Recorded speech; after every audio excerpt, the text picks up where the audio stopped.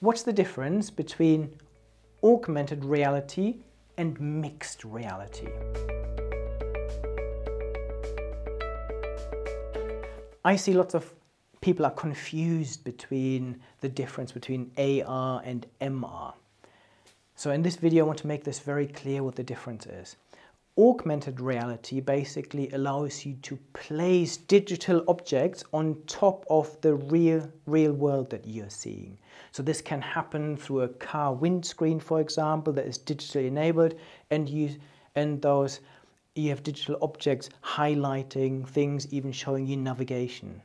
It can be done via things like Google Glass, where you have intelligent glasses, you look at people, and it gives you annotations of who those people are.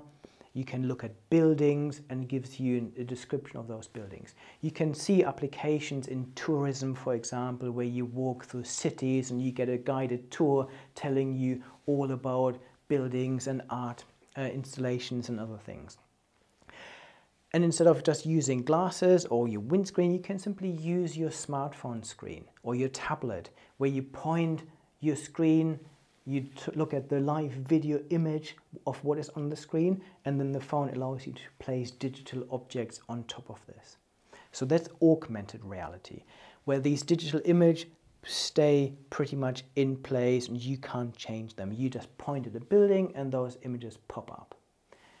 Mixed reality is the next step of this immersive technology and the evolution of these extended reality applications, where it basically still places digital objects onto the real world, but in mixed reality you can manipulate those. You can zoom in, you can zoom out, you can walk around objects. So a really good example is Microsoft's HoloLens technology.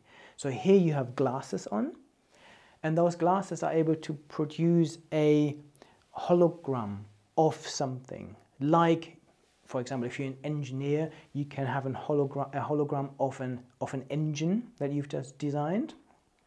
And you can then walk around and you can interact with people. So different people can look at this engine from different perspectives. You can spin this around, you can make it bigger and smaller. And you can even place things into the digital world that don't exist, and you can interact with them. So just imagine placing a digital drum kit into your room. And then you have digital sticks that you project into your hands, and you can now play the drums and you hear the music. This is possible with mixed reality. This is the latest innovation. So there are still lots of use cases being developed at the moment, but companies need to start thinking about what this technology might mean for them and how they best prepare for this. This is what I do in my day job. If you want to learn more, head to my website at bernardmar.com, where you can find lots of articles and examples of both virtual and mixed reality, of both augmented and mixed reality, what the differences are and how organizations are now using this in practice. You can also browse my YouTube channel, where you can find lots of other videos on the topic.